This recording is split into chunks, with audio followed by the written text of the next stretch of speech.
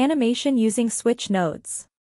In this video, we do not use keyframes. Let's see how to implement animation by using switch node of geometry node. Select the default cube, click the Geometry Nodes tab, and create a new node tree. Add a transform node to observe the simple movement of the cube.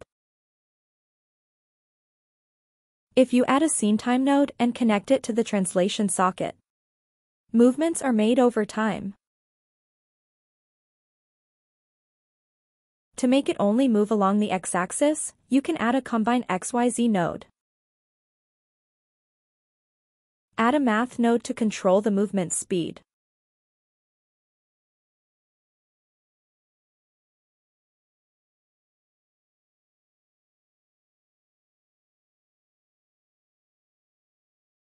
Add a clamp node to make it stop at a specific frame.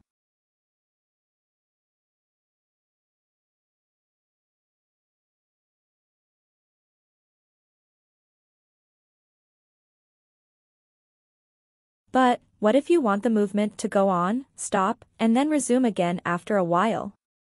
In this case, you need to utilize a switch node. Since we need to react to a specific frame, we change the mode from the default geometry to float.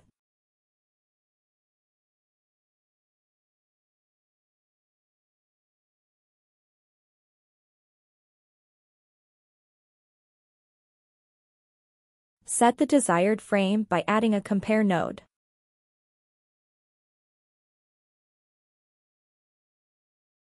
After 30 frames, the true value of the switch node is set. 30 is reached while the movement is in progress. The 0 value set in the switch node is called. I return to my place. To make it stop naturally while moving, change the true value to 3. To link with the frame you want to stop, you can add a calculation formula. This time, set the movement to resume at frame 50. Add one more switch node.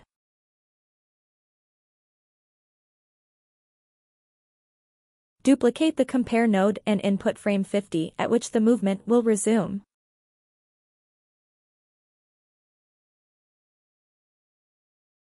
Duplicate the math node and input it to resume movement when frame 50 is reached.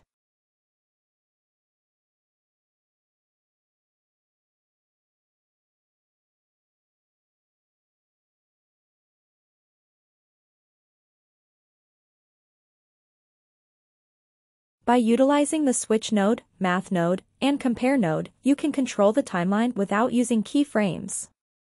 That's it for this video. Thank you for your time.